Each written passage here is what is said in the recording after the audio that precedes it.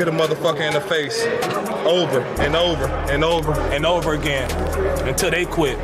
And when they quit, hit them again and again and again and again. Big third down, more manageable. Here we go! Here we go! Against CeeDee Lamb. This time CeeDee Lamb's in the...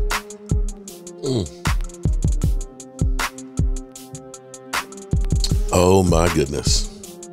Shout out to Ron Oliver with that mix. Big third down, more manageable. The Here We Go morning mix.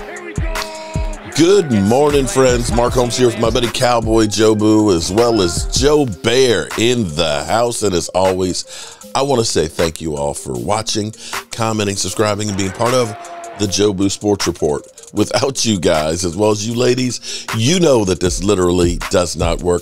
Hope everybody's going to have a great game day. Well, yeah, I hope everybody's going to have a great game day. I hope, well, except for the Buffalo Bills, I hope that they're not going to have a great game day. I don't know about you, but man, I can't believe it's week 15 already. The season takes too long to get here, and it seems like it goes away too fast. We're going to be here at the Joe Boo Sports Man Cave live streaming. We got my man DMV and E2 Blue and the crew will be here, and hopefully the Dallas Cowboys will find a way to win against Josh Allen, who is, well, let's say, everybody says that he is, and the Buffalo Bills are playing the best football in the AFC right now. One thing that is interesting, and sometimes you get lucky, and I'm going to say, I've got to check and see the exact date, but am I wrong about this? Is it the Cowboys have not lost a game since Jerry Jones announced Jimmy Johnson is going to the Ring of Honor?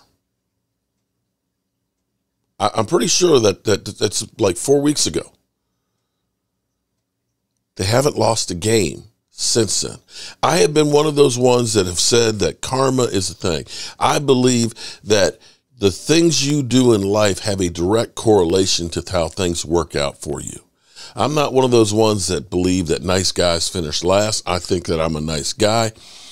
I'm not last. Maybe second to the last, but I'm not last. Sometimes you get lucky in football because it's not enough just to be a great team and great coaches. You need luck with health. You need to be playing people sometimes at the right time.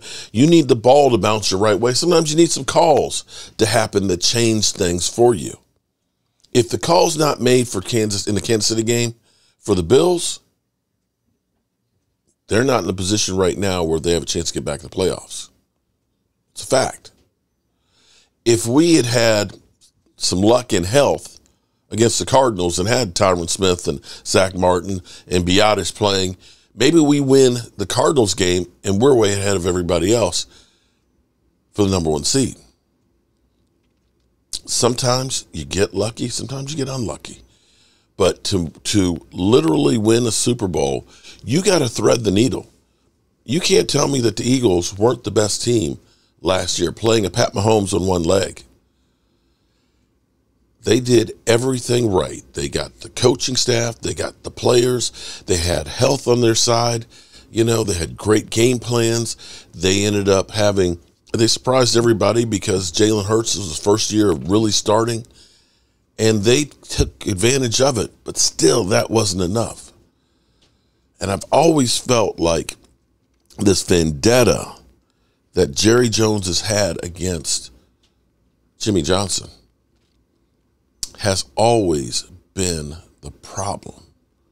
Just enough to slow us down. Now, here's where I think it's good news. Now you can look at it differently.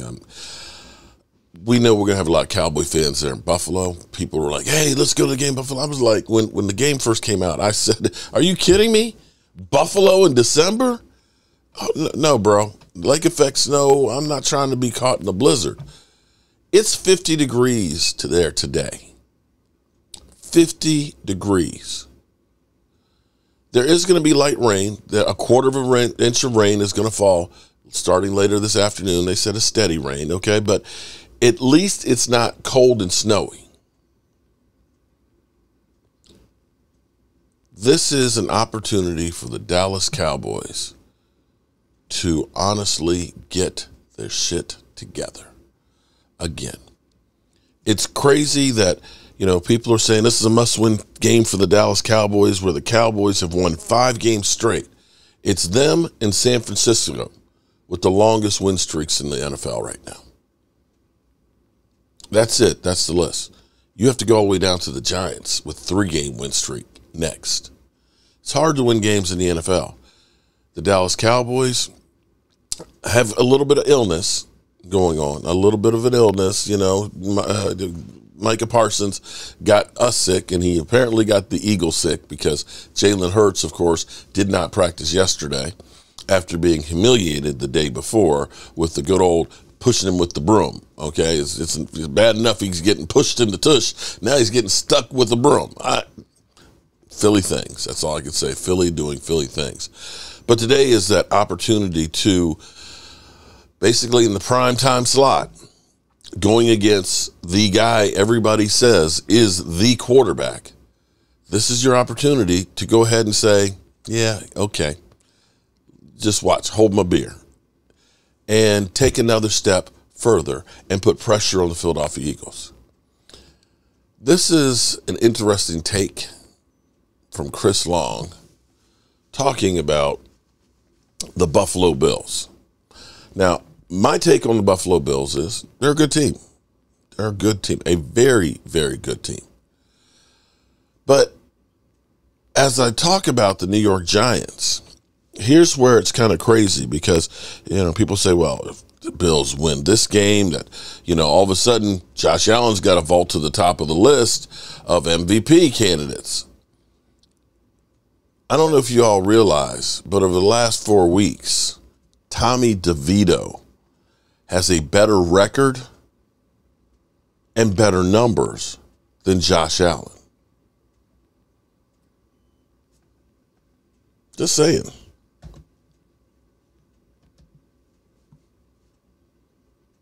I mean, they needed this one bad, and we were saying this yesterday during the game. Are they the best team in the AFC right now? Because I don't see a team in the AFC that, you want to say the Ravens, people are going to laud that, their performance yesterday. I saw a team that's still working through some things offensively. Okay, you're going to say, oh, they scored 30-something points. Yeah, the punt return for a touchdown and 2 blown coverages. The deep balls are sprayed all over the place. I think they're still working on the Mark Andrews thing. Miami's still got to beat somebody good. I might say Miami's the best team in the AFC if they just start beating good teams. Right. And then you look at Kansas City, they're wounded, they're imperfect. Jacksonville, I actually am not going to be that down on them. I actually feel better about the Jags after yesterday, Rich, because that's a tough place to play. How many people are scoring 30 points or close to it on the Browns at home? And Lawrence actually didn't look that bad. But I do think the Bills, if they slide in, nobody wants to play that team because the defense is starting to play a little bit better, and they're starting to learn how to play with each other. Whereas a month ago, it was like, oh man, all these new pieces, and I think Dorsey being gone was probably the right decision. Although McDermott tried to lose that game yesterday, the clock management at the end of it was like insane, dude. Well, that's the whole point with Bills fans, and that was the issue all week long was, the Ty Dunn written deep dive on McDermott and his personality and what's going on behind the scenes for the last several years. And poor choice there. Poor choice, Sean. Good Lord. And he apparently apologized for it then, and then he apologized for it again now. And then it's how tight he is at the end of games and how the teams feel it, which is why the Bills lose close ones and things of that nature. But hey, they won it yesterday, which is why the headline of the Buffalo News kind of hit it directly on the head. The headline was "Shake It Off," which is a nice little nod towards. I know that. Who was Shake it off in the stands for the boy who's karma on the Chiefs. You know, and Oh so my they're kind of, that's the whole thing, is just like, who the hell are the Bills? And with you saying that it's a wide open, Josh Allen. but he's right. He's As good as Josh Allen plays, that's how far as they can go. That play on the sideline, right to Murray. some of these QB runs, when he is good, there is nobody better. When he is off peak Josh Allen. I don't know if there's a guy that I mean Mahomes, right? But outside of that, like I gotta look real hard at peak Josh Allen. Now it's the one pick he did throw one yesterday. It's some of these turnovers, but they've been down since Brady took over, and I really am bullish on them because now they gotta it's had at least one they every just game. can't afford to lose more than one game. They still have Dallas and Miami. If they go to Miami with everything on the line, how do you not like them? Catch the Rich Eisen show every All single right, day so on there you have it. How do you not like them in Miami? So they've got room to lose one. Is that the one to be lost, the one today? I sure hope so, because I would love to continue this streak. And we're going to get out of here because we got a lot to do to get ready for game day here. I got to get that prime rib roast in the oven for our big sub and get the place, all the TVs fired up, get Joe Boo in his spot and everything else. I'm going to end this morning with Jimmy Johnson, because Jimmy Johnson, I can't wait till next week when he's inducted into the Cowboys Ring of Honor. And I'm glad that they've been able to bury the hatchet, and that maybe, just maybe, the football gods smile on the Cowboys because of it. You're up, and then James Harris. Jimmy Johnson, let me first say congratulations on getting into the Hall of Fame. Watching that live on television, that raw emotion was just beautiful. I have so many questions for you. I think about the only way I could get them in is to get a cooler of beer and head out and go fishing with you. Hi, Mark. But leaving the University of Miami and coming to the Dallas Cowboys, and at that time they were basically broke, busted, and thoroughly disgusting to watch. Having gone from the pinnacle down to the depths, what was that like? And the second part of this question would be, played football at JMU with Charles Haley, and knowing the character that he is and all the personalities that you had with the Cowboys, how were you able to mold them and keep them focused on the grand prize, which was winning? Well, first of all, people look back on it and they say it was an easy decision to leave University of Miami. But we had gone through 4 straight seasons where we played a national schedule and been on national television every other week and only lost 2 regular season games. And so we had a powerhouse football team, and I knew it was going to continue that way because we had a great, group of talent.